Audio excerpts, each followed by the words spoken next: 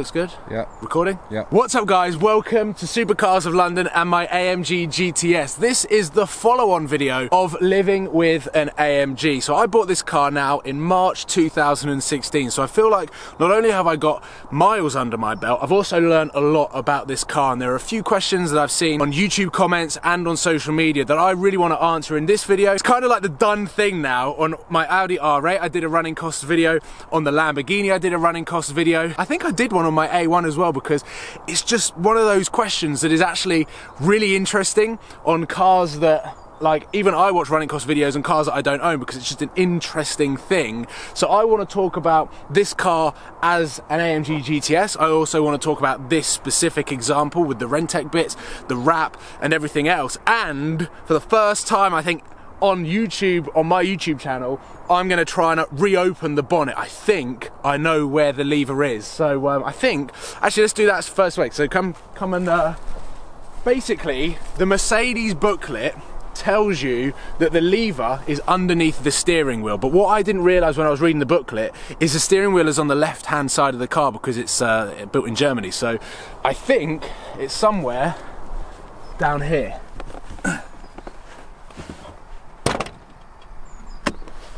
I think I've just done it. Does it just lift up? Nope. There's the... Ta-da! Does it just stay up? Just stays up. There is the 4-litre bi-turbo, handcrafted by Lars someone.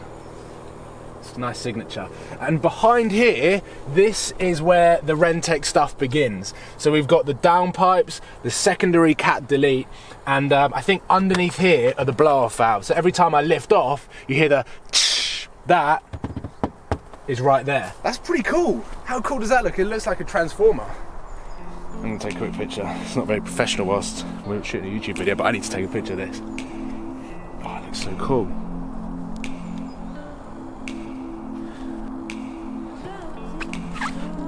Right, okay, now on with the video. So the AMG GT-S starts at around £105,000. This is the S model, 503 brake horsepower. Once you put options on this car, it can easily creep over £120,000. And from the launch video that I did when I picked it up from Southern Sky in March, I told you that there was a hell of a lot of options on this car. It's got 3 driving packages, it's got the interior package, it's got the premium package, it's got a lot of stuff on this car. The customer that spec'd this car spec'd it to £127,000, which was last September. This is a 65 plate, so it's the second half of 2015 and very early part of 2016. So this car new out of Mercedes, £127,000. And as I run through various bits and pieces, we can add to that tally and then take it off on the end when it comes down to the depreciation. Because as I mentioned, this car is only a year old, it is still within the Mercedes manufacturer's warranty, meaning that even if something went wrong with the car, I could still take it back to Mercedes and it would get repaired, it would get looked at totally free of charge, which is one of the best things about warranty on new cars, and why I wanted to go towards the Mercedes AMG GT-S and get out the Lamborghini, because the Lamborghini was out of warranty. So this car is still in warranty and there has been absolutely nothing. It has not gone back to Mercedes since I picked it up. Nothing has gone wrong. So, I mean, this could be a very, very quick running costs video because it costs 75 quid to fill up and it goes for about 400 miles. I think my average MPG from picking this car up and doing 10,000 miles, one of the main reasons that I'm doing this video is because I've just ticked over 10,000 miles. So it's a 10,000 mile celebration video. My average MPG is 21.5 MPG, there or thereabouts. So it's a very, very fuel efficient car, even with the Renntech bits. So as I've done in previous with the running cost of the R8 and the Lamborghini, petrol, 75 quid for a full tank. Moving on to the tyres. Now, they can be very expensive depending on how many times you go to the airfield in 1 week. But Michelin Pilot Super Sports are a standard on the car, so you need to replace them when they start wearing out, because you basically do not want to have less than 100% grip in this car because it is very, very hairy. You're looking at around £300 per front tyre and around £450 to £500 per rear. So that comes out at around 1,500 quid for a full set of brand new tyres. Michelin Pilot Super Sports, you kind of got to get them. The one surprise for me on this car is insurance. 4-litre bi-turbo. My insurance on the Lamborghini, which was a 5.2-litre V10, was around £2,000 for the entire year, which is a very good price. I was expecting this to be cheaper. It's not. My insurance on this car is nearly £4,000, so it's nearly double, which it literally, my brain exploded when I found that out. So even though the running costs of this car day in, day out aren't actually that expensive compared to some of its competitors and compared to the cars that I previously owned, the biggest expense comes right underneath here, the Renntech bits. Now, myself and Renntech, we had a fantastic partnership, and I got a very good deal on the Renntech upgrade. It's the R1 package, and what that means is it gives you the downpipes, it gives you the Renntech remap, it gives you the blow-off valves, and also gives you the 200-cell sports cat. So it's not decatted, it is totally legal when this car has to go through an MOT. But what it does do is it gives me 625 brake horsepower as opposed to the stock 503, and it gives me 815 Newton meters of torque. Now that is absolutely phenomenal and mind-blowing statistics in this car. So much so that it is faster than the AMG GT-R that isn't out yet. So this car has got more power and more torque than the AMG GT-R. Yes, I know that car is going to be a little bit more refined for the track. This is an absolute animal. And even though the prices haven't really been discussed on the AMG GT-R, if you were to go to Renntech and pay full price for the R1 package, you were looking at around $9,500, which equates to around late 6,000s in British pounds. So you take this car at £127,000 from factory and you pay an extra £6,000, you can have an AMG GT-R beating AMG GT-S. It's a bit of a sleeper. I quite like the fact, now that I'm not going to get the body kit from Renntech, I quite like the fact that it looks quite standard, it looks quite stock, but it can pretty much finish everything off the lights on the road. It is an absolute animal and totally transforms the car from stock. Okay, one question that I feel is asked so much is the price of a wrap. Now, I go to Dub Customs to get my cars wrapped, and I'm literally about 10 minutes away at the moment. And this car has got quite a unique wrap to it. It might look matte grey underneath the grey clouds, but actually underneath this matte clear film is black chrome, which is a very expensive material to have on the car. To try and summarise wrap prices, you're looking at around 20 meters of material to cover the car and to wrap all of the bits and pieces. And then not only that, if you're looking at a standard gloss finish, it could be around £20–25 per metre. If you're looking at metallics or satins, probably looking at around £35–40 per metre. And if you're looking at chromes are like as expensive as like £90 per metre. Times that by 20, it's bloody expensive. And the thing with the fact that this is black chrome underneath, you pay for the 20 meters of black chrome, but then you also pay for 20 meters of clear satin. So you're basically buying 2 cars worth of material, and then you're basically wrapping the car twice. So this is a very special wrap, and without the help of Avery, who are manufacturers of vinyl, I wouldn't have been able to do this wrap, which is probably why you don't see it that much. Dub Customs actually priced up the material of 25 meters of black chrome and 25 meters of satin clear, and then obviously laminating them together.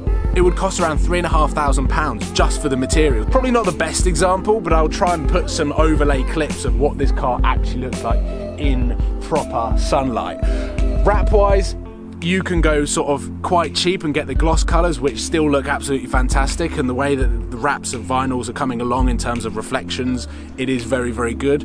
My car was True Blood before, which was a metallic, so it was a lot cheaper than satin black chrome, but I wanted something unique, I wanted something spaceshipy that would do the Renntech upgrade justice. One more question that I want to touch upon is, every single day I reckon I'm sent around 100 messages of pictures of AMG GT-S's with different types of wide body kits. Now, wide body kits look absolutely fantastic. They kind of ruin the handling and kind of ruin the livability of certain vehicles. And that's one thing that I've learned over the last 2 years, that wide body kits have become a lot more popular. I've watched a Liberty Walk Lamborghini Aventador get built. One of the coolest looking cars ever, but can you actually live with that car? It's quite difficult to do so. But I wanted to talk about what is the real cost of putting a wide body kit on an AMG GT-S. So if you're looking at Pride Design, Mansory, Wald, and those sorts of manufacturers that build wide body kits for these cars, first of all, you have to cut the wheel arches. So if you want to revert this back to stock, you're going to have to go to Mercedes and buy new body panels, which is a very, very expensive activity. So straight off the bat, you're probably looking at around £4,000 to £6,000 just on extra body kits if you're going to revert it back to stock. If you're not, then you're going to be looking at around £20,000, massive ballpark figure, between £15,000 and £30,000 to get the body kit. Then you have to pay someone to actually cut that car up and then fit the body kit. So you're looking at 2 weeks worth and around £30,000 worth of investment on that car. And you're not going to see a single penny of that in appreciation. You're not adding value to the car. In fact, you're making it even more niche, that most people won't want to own a car that's already got a body kit, because if they want to revert that back to stock, it's going to have to come out of their pocket. So in my eyes, as cool as wide body kit is, and I absolutely love looking at them, I love watching them get built, I love filming them, I haven't won the lottery, so unfortunately I don't have that sort of money sitting around in a bank account. If I did, I'd probably invest it into something like property. But wide body kits, as fantastic as they look and as cool as they look, unfortunately the finances and logic behind it, I just don't see the sense in it. If ever I put a wide body kit on a car, I've won the lottery. If we're going to talk about the depreciation of the car as sort of one final thing, because again, that is a massive, massive cost on some of these cars. This car is now a year old and it has done 10,000 miles. So I look on Auto Trader pretty much every day at the market. I look at what new cars have been added to the Auto Trader AMG GT-S list. I look at their specs, I look at their year, I look at their mileage. And I would say this car stock, without the Renntech bit and the wrap, is probably worth around £105,000. List price was 127 when it was new. I didn't pay that because someone ordered this car, drove it for 400 miles, and actually, the story behind it, he ordered the car thinking it was four-wheel drive. He was a massive Porsche fan and a massive Porsche owner. He owned pretty much every single 911 and thought this was four-wheel drive until he drove it, realised it was two-wheel drive and sold it with 400 miles on the clock. So he lost a hell of a lot of money. So I think this car is worth around £105,000. Then you take into consideration the wrap and also the Renntech tune. I reckon this car is probably worth around £110,000, £112,000. I think it's the only one in the UK with the Renntech tune. It's definitely the only one in the UK with this wrap. So it's a unique car. Underneath the wrap, I know a lot of people out there probably are a little bit freaked out buying cars that have been wrapped because the paint might be a little bit dodgy. It's only done 400 miles in the paint.